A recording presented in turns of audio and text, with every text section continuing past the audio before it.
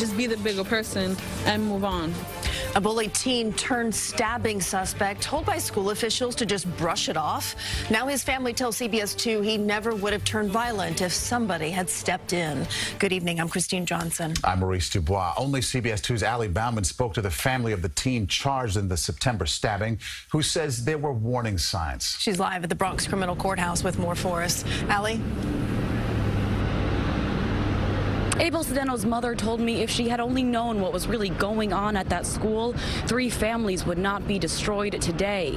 Cedeno claims he was only trying to defend himself against bullies. Now he's living day by day at Rikers Island.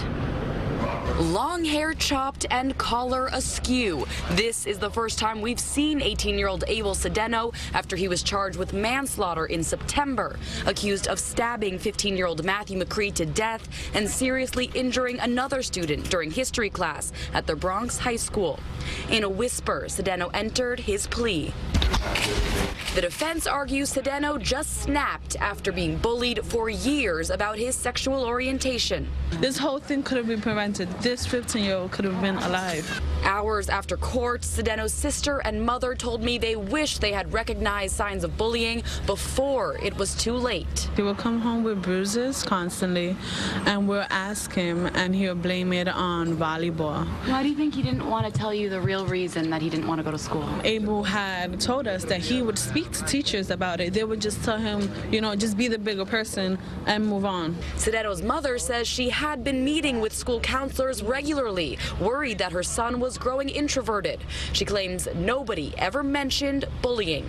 Not going once a month, like for 10 months straight, looking for help for my son and trying to see what is the reason that my son no want to go to school. McCree's mother adamantly defends her own son. If Abel Cedeno was being bullied, I feel sorry.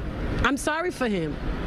But he was not being bullied by my boys. When you talk to Abel now, how does he feel about everything that happened that day? In his heart, he felt real bad because he's scared even a mosquito is something difficult for me like a mother, but he seems strong, positive. Department of Education officials have said that they are waiting until the investigation is over before responding to those claims that Cedeno reported the bullying.